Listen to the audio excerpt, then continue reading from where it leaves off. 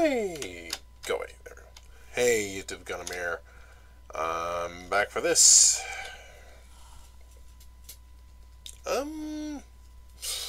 Yeah. Yeah! This is SpaceDock's Sojourn series Guinevere, or Gwen.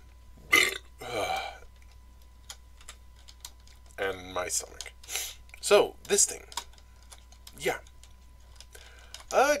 Comparing the two,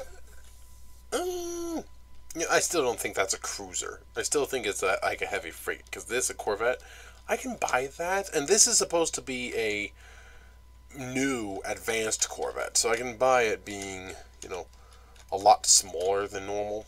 So I'd imagine the others are a little bit bigger than that. But I cannot see it as a cruiser. So it's supposed to have some nice guns here. Unfortunately, I don't have anything, so I'll just stick a couple Vulcans. And there's supposed to be torpedoes here, not there, but here, and some coil gun here. It's supposed to have these big engine mounts to stick out, but, yeah, trouble. I mean, look how tiny this thing is.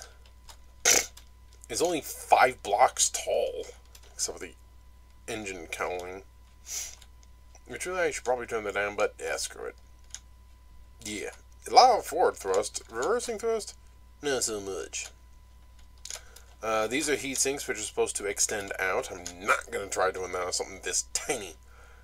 A little bit of coloring.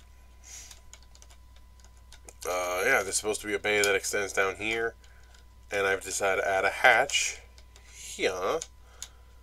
Basically no interior, but the interior is this room, cockpit, and reactor, and gravity generator. And that's it. With the beacon. So, in there's the important bit. It's the only big area, because space engineers, and I mean, there's literally not much else, just a bunch of gyros up here. Is it empty? Huh. Interesting. Why is this empty? Oh. Oxygen units up here. Airlock. Gyros. Reactor. No cargo. Again, I don't make it for the interior. I make it functional with a tiny interior. You can work on it if you want to, but it's so tiny. There's no room in this thing. I seriously don't think it should have been just 10 meters tall. Then again, if you don't have giant blocks that are 2 meters cube, it probably is a lot easier, whatever they are.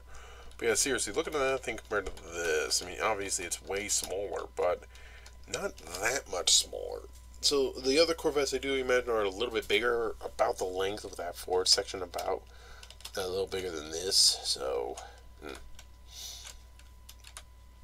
so now with this out of the way, I can build that battle cruiser I want to make. See how that goes. I'll catch you later.